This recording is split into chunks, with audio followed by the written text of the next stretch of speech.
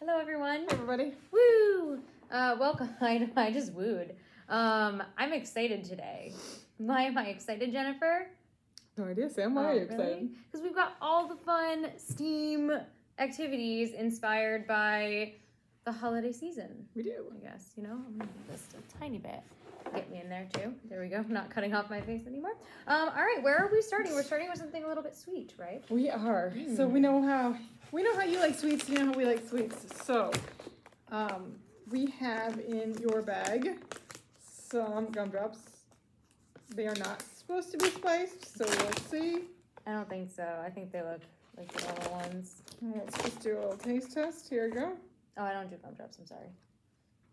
It's the jelliness of it, like the gummy thing. No, they're good. They're fine. Okay, good. They're fine. Grape so is grape. We have a challenge for you today, right? Yes. So you're going to use these gumdrops. You're going to want to get a bunch of toothpicks. And sorry. What are they going to do with it, Sam? All right, you're gonna take your Q-tips. They're not Q-tips. Your toothpicks. Wow. Ooh, okay. And we're gonna make trees using our gumdrops as the glue, right? To each different level, of tree. Maybe you're doing just the shape, but your gumdrops are gonna hold your sticks together so that you can build a tree, which is really cool. See how tall you can make it. Leave us pictures in the comments if you would like. Yep. So that's project number 1. Yes. Project number 2 is your cardboard tree. Yep. So I did color mine with crayons. You were gonna first. It looks great. Right? It's so pretty.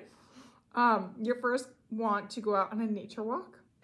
You want to pick some pine branches or just anything you think looks kind of pretty and naturey. I like what Jennifer collected from the library. So outside my office, we have these really nice berries. Don't eat things you don't know what they are. Please don't. And we didn't have pine, but we have these nice greeneries. So you can color yours or not. You're going to use your rubber bands. You're going to make a couple notches with some scissors in your cardboard. For the rubber bands, I'm just going to do 3 on each side. I'm going to try to do them the same, but I cannot draw a straight line with a ruler, so, mine are probably not. Looks good. So you kind of, yeah, that's terrible. That's okay. The idea is you use your rubber bands in the notches, and they probably had a little bit bigger. And you put in your greenery. And you make this really cool nature tree. I might just do the one rubber band, but that's really cute. I like it. I like it too because it gets you out in nature, which I really like going for a walk in the woods. It could be like an ornament or something you put up in your window. Or in your table setting or something. Yes, you could put a string on it and hang it. Yeah. And of course you could do more rubber bands. I think it's pretty secure with that. So. Yeah, I think maybe if you try to make your notches just a little tiny bit bigger and really get your rubber bands in there, it'll work out really nicely. Yeah, I did not do that. I know. That's okay. Yeah, that looks good. So you can see there's a little notch. Yeah. Backside, you can see that it's there. Good. Awesome. So that's project number 2. Oops. That's for project number 3. I know. All right, project number 3. You need your battery. Ooh. Your magnets. They're all together. Oh, wait. I was going to try to pick it up. Hang on. There we go. Magnets are so fun to play with. Your copper wire, which I have now made into a fun spiral, which we'll get to in a second. And your little crepe paper. Thank you. I can't ever say it. So the other thing you can do, once you have made the tree, this is a tree, is to decorate your tree. So that's what the crepe paper is for. I saw some people put on little pom-poms. I saw some people put on perler beads to decorate. You can probably just color your tree with marker. Yeah. So I'm gonna, because I know that mine works, I'm just gonna cut mine into a triangle because I'm not awesome at making trees. And so mine's just gonna be a cute little triangle. And this did take a long time to play with. My tree for later, okay? So I have my cute little tree that, like Jennifer said, you can decorate if you need to, want to. All right, so your first step is you're gonna take your battery. You're gonna take your magnets, right? And we are going to the minus side of the battery, which is, for those of you that don't know, the side that isn't the plus side and the flat side. So my battery now looks like this. So you see my little notch out on the top, and then the flat side has the batteries on it, right? We want to get that in the middle, as much of the middle as possible, and we're going to be able to set it down. We're going to maybe have to move this around when we actually show them what we're doing. And so you're going to take your copper wire, and we are making it so that it can spiral around your battery. And so I'm going to show you, I have bigger spirals that are circling the battery so that they go around and there's space for it to move. And then on the bottom, I've got a littler spiral that really kind of hits where the magnets are. Can we all see that? That's good. Great. And so I had to work on this for like 10 minutes maybe, if not more, trying to make sure that my spirals, everything like matched up so that I would be able to balance so that it would move around like it needed to move around.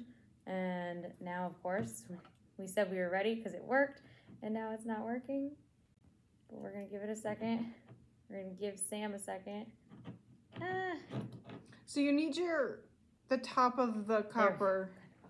Oh, you see it? Yeah, okay. So I know. As you I should have moved the other one up closer. No, because it's going to be too low. We need to actually. We're going to pick you up, I think, once we get this to work again. I'm going to talk about how the top gets connected. Yeah, so the top is sitting right on the top of our copper wire is sitting on the nub of the, I'm going to call it a nub, the little jut out on the battery. And so something that we do need to be careful of is these get really, really hot. So we're not going to let this run forever.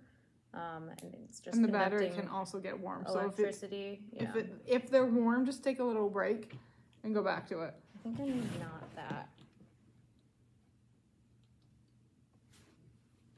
Oh no, I'm not the right level of balanced anymore.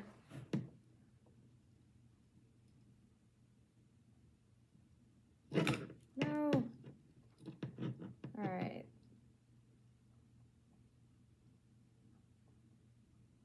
As it does nothing, but everyone saw it work. So this is a testy little experiment, and what you're gonna do when you're done and you finally have it all worked up so that it's all lining up and it's spinning when you do it, you can attach your tree to the top. We're just gonna use tape, or you could also use hot glue, and I'm really upset that it's not working again, but it did go on camera. Try it one more time. Everybody saw it. Try it one more time. Okay.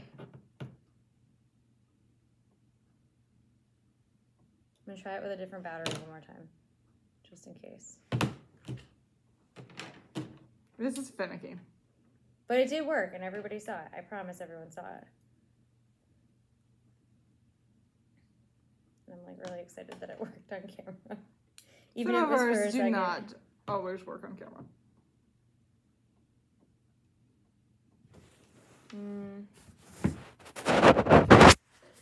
No, not today. Nope, that did not work at all. It's okay. But it did, Oh, I promise. There we go. That's a better angle. All right, try one more time. I kind of like. Thing about experiments is you always try and fail. And then try again.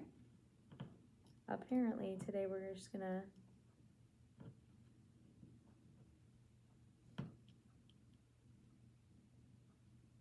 There we go. Oh. And so now, thank goodness, I'm so happy.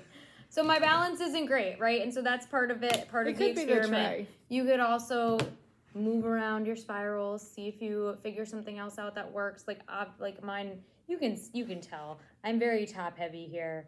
And I was just trying to get it so that it would work on camera for everyone to see. So as you are making it, you can move things around, make your spirals bigger, and then make them smaller at the bottom. The key is the bottom does have to go around the magnet, so you want to make sure that the bottom of your spiral is actually wrapping towards around the magnets, because the magnets are what's causing it to then spin, because it's going in a whole circular situation, right? That's it's a circuit. Thing. Yes, circuit. Yeah. Circuit, that's a word. Okay, there we go. So I'm not going to make my tree because we know how crazy I've been, but you can make your tree, you can attach it, and you can see if you spin as well. What else do we have? We do have a little bonus that we're going to put in your bags, which you can try. It's a 3D paper Christmas tree challenge. So let us have pictures of those too. And we hope that you had really fun with us this year. We'll be back next year with some more STEAM challenges. Woo. Oh yeah, happy holidays, everyone. Yes, happy holidays. Oh my goodness. We'll see you in the new year.